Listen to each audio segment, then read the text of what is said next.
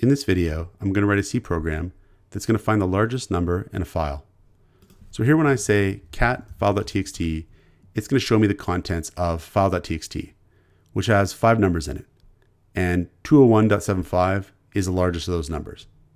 So to find the largest number in the file, we're going to have to open up the file, read each line one at a time, convert it to a double so we can do comparisons, and then keep track of the largest number we found in the file. So to get started on this, we'll have to make a file handle variable. So I'll say file star fh, and that's going to be our file handle variable. Now file handles allow us to access the file and read in the content of the file. We have to open up the file to actually get a file handle. So I'll say fh is equal to fopen file.txt and then r.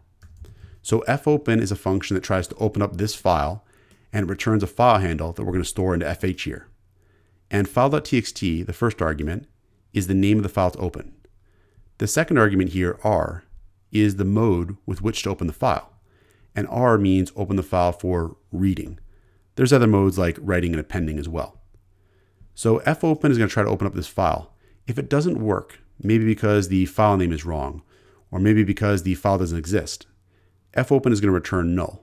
So the first thing we're going to do is check to see if fh is null. Because if fh is null, that means we didn't open the file successfully. And we can't work with a file that hasn't opened successfully.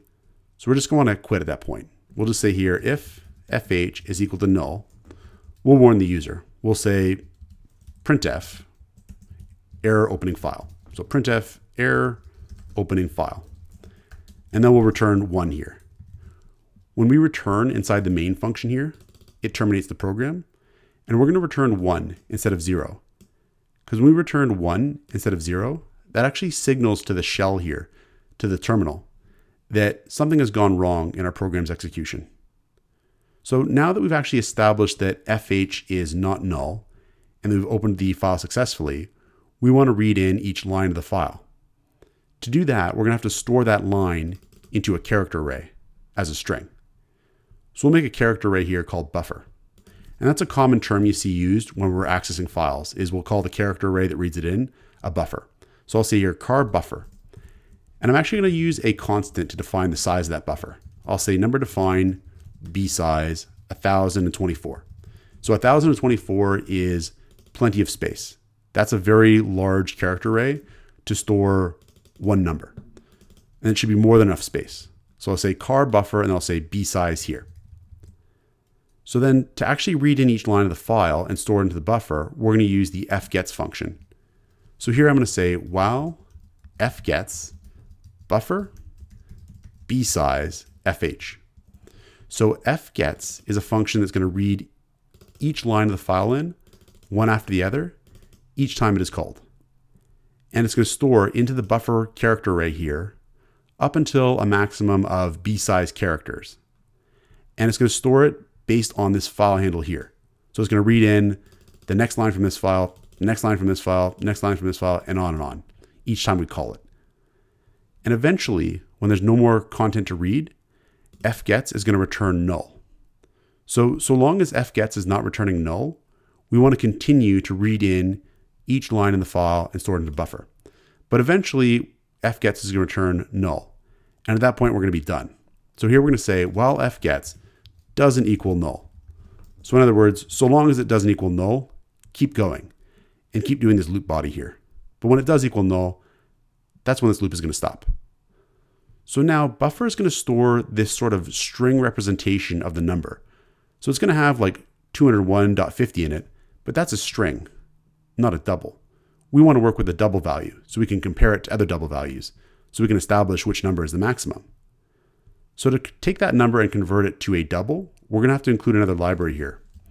We're going to include stdlib.h because this library here has a function called atof, and that function will take in a string and convert it to a double. Then we're going to make a couple more variables to help us. We'll say here double current. That's going to store the number we're currently looking at. Max is going to store the maximum number we've seen so far. And then int numbers is going to keep track of how many numbers we've read in so far. We're going to want to do that because the very first time we read in a number, that is by default going to be the maximum, because by default, it's the only number we're aware of. So by default, it becomes the maximum. So here we'll do the conversion. We'll say current is equal to ATOF buffer. So take the number we've just read in, give it as an argument to this ATOF function, and it's going to return the double representation of that number. It basically returns this number here as a double value. So now it's actually stored as a double value into current. Then here we'll say numbers plus plus, because every time we read in a number, we're going to increment numbers by 1. And we're going to do a check here. And we're going to say if it's the first time we've read in a number, then by default, that number is the maximum. So if numbers is equal to 0, this is the first number we've ever read in, and we'll say that max is equal to current, because it has to be.